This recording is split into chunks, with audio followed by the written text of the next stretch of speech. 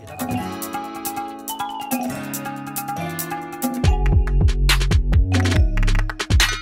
everyone, my name is Saradietschy, rhymes with Peachy. I made a recent video where my grandpa gifted me all of his old Leicas and it was so cool. I knew nothing about Leica, obviously. It was a fun experience for us all learning about it. But now that I've shot a couple rolls on this, it has been a very exciting adventure and I'm really stoked on how the film pictures came out. This is a normal 35mm film camera, but the R lenses on it, I have 4 of them. I've only played around really with 2. A really nice glass, and I just bought, look at that one, wow. I just bought this adapter, so today we are going to adapt it onto my A7 III. This is the NovoFlex adapter, so it was $169, and this is gonna enable me to use these old Leica R lenses on my Sony. So we're gonna shoot some pictures, shoot some video. When I went to Korea, I shot my rolls of film with the 50mm and the 135, but now I have the 35 to 70 and also the 70 to 210. Wow, wow. This is the 35 to 70, 135, 70 to 210. And we have the 50mm right here. Beautiful set of lenses. Thanks, Grandpa. So I have a feeling that the 35 to 70 is gonna be my favorite because when I was in Korea shooting a lot of stuff, I was missing out on the wider angles. The 35 is just so necessary for city stuff. So this is gonna be the first one that I put on my Sony. Ooh, this is exciting. This is so fun. I love stuff like this. Secured.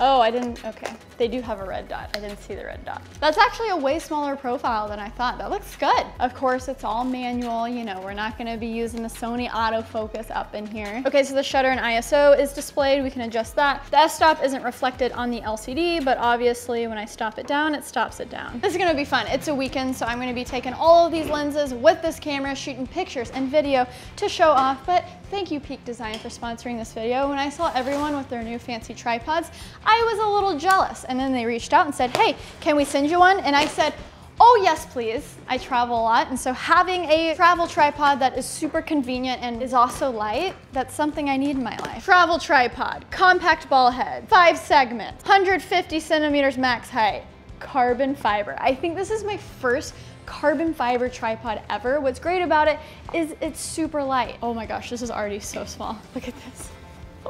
Oh wow, this is a nice case too. Hey guys, just going out, shooting some pictures. I swear with my luggage, if it's like a 50-pound limit, I'm always like 3 pounds overweight, and I always stuff a ton of camera stuff in my bag. So not worrying about usually the heaviest part, and that's the tripod, that's gonna be nice. And then obviously I'm a fan of Peak Design. I have their bags, I have their plates that attach to the bag. It's just a super handy ecosystem.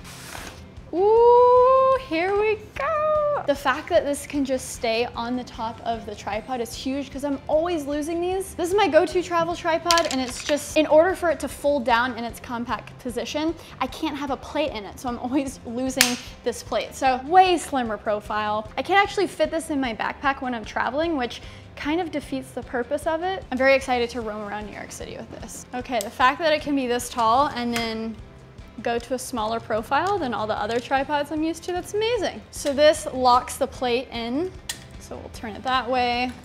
We have the level right there, and then you just loosen it, go like that. It can go down to a 90-degree angle. Ooh, say we gotta get that Insta content. Let's put it in the phone, gotta get that hashtag iPhoneography. Boom.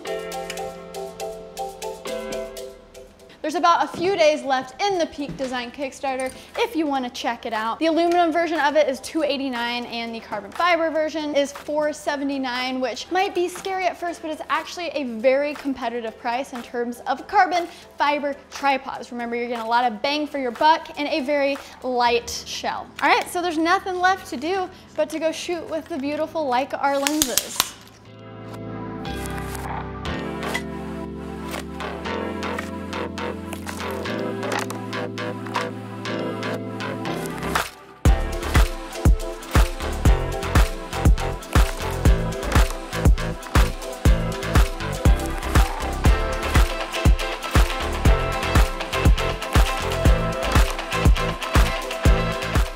Sonys have this great thing called steady shot. It's basically in-body stabilization. When you're adapting old lenses onto the Sony, it can't detect the focal length, so all you have to do is go into the settings, hit steady shot, make sure it's turned on, and then manually set to what your lens is, whether it's a 35mm or a 210mm. And this is gonna help stabilization with video a ton. So this is a shot at 210mm handheld with steady shot turned on and a little bit of stabilization in post. This is an example when steady shot is off, or just when you're having zero stabilization help from the camera. So yeah, just a little pro tip if you're adapting older lenses onto your Sony.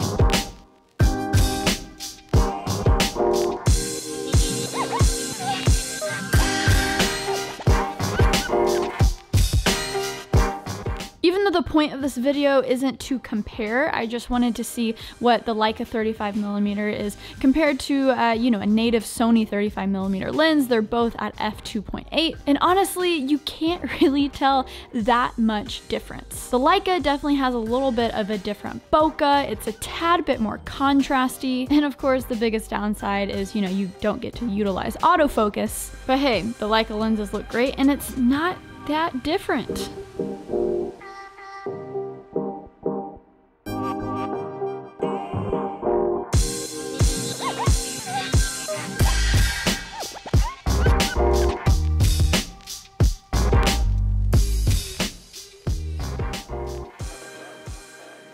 Very glad that I had that 70 to 210 with me on the night of 4th of July.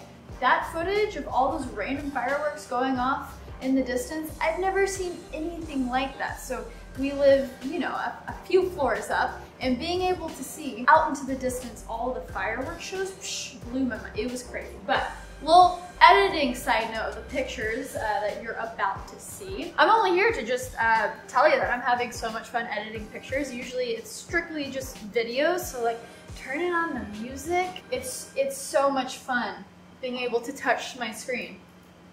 Literally, it's all I'm here to say. Okay, let's get into the pictures.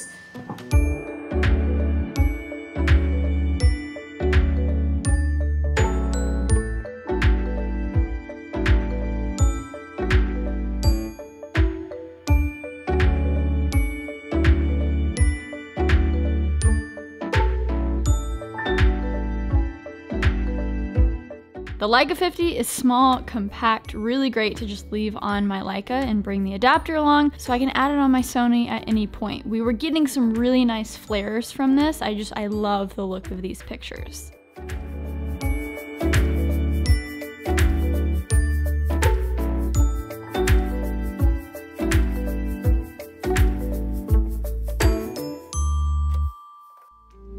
Okay, I hope you guys enjoyed the little photo review. Honestly, it was a lot of fun to mess around with these vintage lenses. A good conclusion for me is like, really, I didn't notice a ton of differences. It's a little bit more warm, a little less sharp. It's nice that I can buy basically a $100 adapter and then have all of these different focal lengths to use with my Sony cameras, because when I do interviews, I use 2 Sony cameras. So now I can just throw on that adapter on my A7S II and boom, I have all these new focal lengths that I can use for interviews and stuff.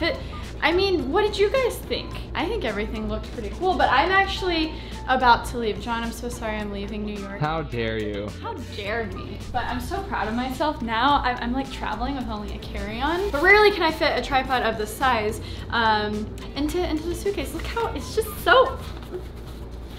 So thank you, Peak Design, for sending this to me. It is going in my luggage. Look at this, look at this. Easy. I actually have room. What should I put? Should I try to put this in here to shoot in Texas? Think that's gonna work? Yeah, perfect. Little doodad. Look, in this case, this is where you keep the hex key, the Allen key. What are these things called? Look. So people are like, oh, where are you gonna put this? Oh, they thought about it. There's a little insert in the case, boom. Make sure to check out Peak Design's Kickstarter. Everything just works so well. Now that I'm in the system, the Peak Design bag, the Peak Design mount, where, hey, John, if you can film with my phone real quick. I'm so late to my flight. I hope I make it. All you have to have are the Peak Design plates, and boom, pop, lock, and drop it. That's what I like to say. Anyways, guys, Make sure to check out their Kickstarter. There's only a few days left to get discounts on these wonderful tripods. Carbon fiber, aluminum, they have both options. Check out the link in the description below. Yeah, this is a fun little doodad. Bye. Bye, guys.